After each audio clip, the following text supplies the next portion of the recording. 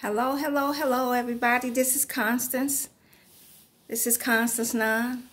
This is the Domestic Violence channel. It's also a relationship channel. I want to say hello to everybody out there who's been subscribed to my channel. It's been, a week or so since I made a video. Well, today's title is God is looking for strong men. God is looking for strong men, okay? In a relationship or in a marriage, God is looking for strong men, okay? And I want to speak again. This is the Domestic Violence channel, and this is also a relationship channel too. God is looking for strong men. God is looking for strong men to build a household, to build their home. God is looking for men who are building something for themselves, such as a career, a house. They have their own business. They have their own car. They have their own finances, investing. God is looking for strong men. God is not calling weak men. God is not calling weak men. Well, why you say that, Constance? Because he's not. God is not calling a man that beat on a woman. The domestic rate is going up higher and higher. Domestic violence is getting worse and worse because of weak men, weak-minded men. Because all they know is to control a woman, beat a woman, slap a woman, murder a woman. Now it's done went from guns to stabbing. And God is not playing. He's not calling that. That's why he's putting you in prison. You men that's watching this video, you men, you weak men, God is not calling you. That's why he's sending you to prison. God is giving the judge orders to send you life in prison for killing your wife, for killing your fiance, for killing your ex-girlfriend. God is not calling weak men. Strong men out there making it happen for themselves. Strong men is out there making it happen for themselves, their family. If you got children by a woman, you ought to be thankful that she's being faithful to you. If you got 5 kids by a woman or by your wife, why you want to kill her? God is not calling weak men. Weak men who go out and kill their wife, and you got 4 or 5 kids by her,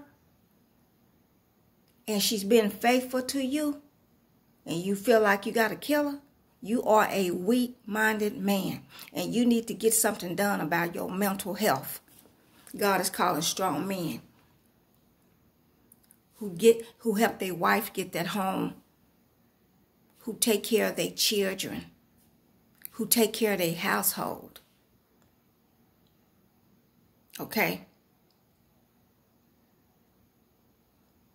When the wedding vows say, "Till death do us apart," it doesn't say till I kill you and then death do us apart. So I have to kill you now. Till death do us apart. You stay married and faithful to that person. And then one of you transcend. God is calling strong men. Anytime that you murder a woman and stab her to death, you're a weak man.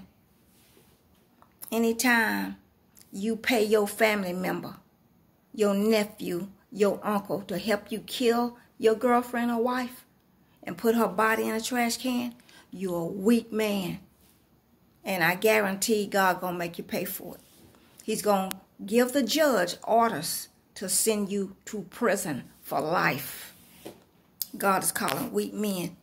And right now, I'm making a mistake. God is calling strong men. God is calling strong men. And right now, It seems like we getting weak men, weaker men out here murdering women. Once again, NAS done went from guns to knives. And you ladies out there, you better start doing background checks and checking these men background. I've told women time and time again. Quit getting with these men and you don't know their past. Try to find as much as you can before you even date this man. Before you even date him. You're not doing your research. Some of you ladies out there, you're not doing your research. And you just messing with anything. You just messing with any type of man. Just, you know, you got to see the mask behind him. And you're going to see that.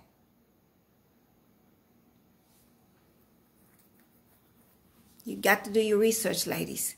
This video, God is looking for strong men. He's not looking for weak men. He's not looking for men, weak men, to sit up under a woman every day.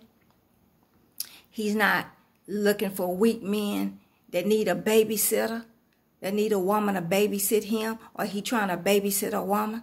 You need to be out there making it happen for yourself. You men out there. Instead of killing a woman and killing your baby's mother, killing your ex-wife or whatever and stuff, because you ain't doing your job, you need to be building for yourself. You cannot build in prison. Life in prison, you can't build. All you're going to be doing is sleeping in a cell with another man. If any of y'all like this video, give it a thumbs up. Some of you men are probably going to be mad. Some of you men going to be mad. I've been busy, y'all, write my book. I am writing a book at this time and trying to get a website up and courses in place where I can kind of help you ladies and stuff with this domestic violence. Please spread the word. You ladies, share this channel. Get somebody to watch it. And knowing y'all are queens. Every woman is beautiful. No matter what your husband tell you, your boyfriend tell you, because he's wicked.